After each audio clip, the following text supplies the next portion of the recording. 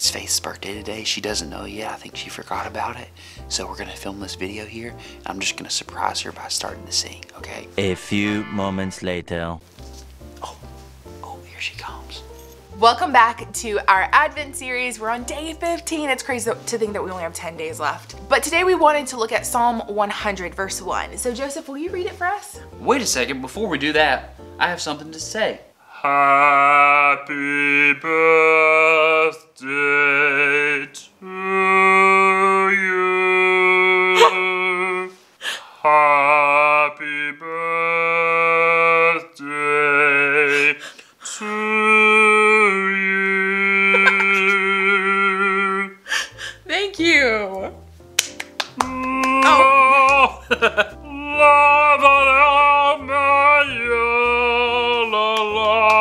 Woo, thank you, Joseph. Okay. Thank you, Joseph. That was beautiful. Joe loves cranking out his silly opera voice. The youth love it too. You might say it is my party trick. It is your party trick, yes. Everybody comment down below though and wish Faith a happy birthday.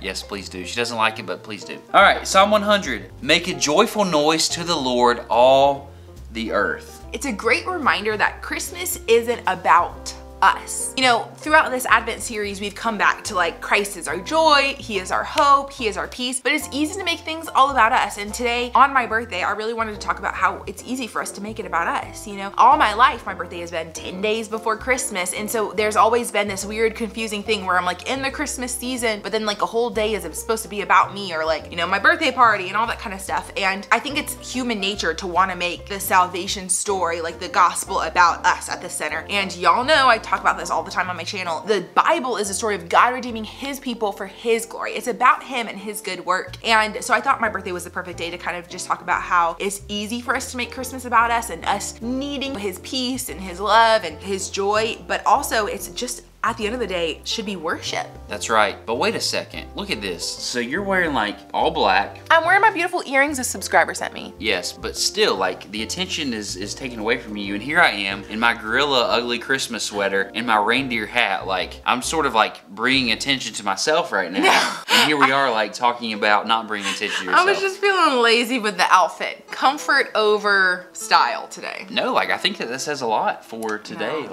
Like here I am, like I got a little bell on my sweater, and everyone look at me. No, but we make Christmas about us. But ultimately, if it doesn't respond in worship and in gratefulness and thankfulness, then it's falling short. It's incomplete understanding of Christmas. And here, why I thought it would be so helpful to look at Psalm 101 is because it's this command, make a joyful noise to the Lord, all the earth. And it's a joyful noise. We've been talking about joy. We've been talking about responding to Christmas with these words, like the whole Advent series, love, hope, peace, joy. But what about making a joyful noise back in response and worship to the Lord, and how important that is? That's right, and this is just like a quick reminder during this Christmas season as you're maybe going to worship events or going to candlelight ceremonies. It doesn't say here like make an excellent noise or like a well-coached, well-voiced noise to the Lord in worship because you're in the choir or like you're a vocalist. It says make a joyful noise, which has to do with your heart. So you can make a joyful noise unto the Lord whether you're pulling out your untrained opera voice or whether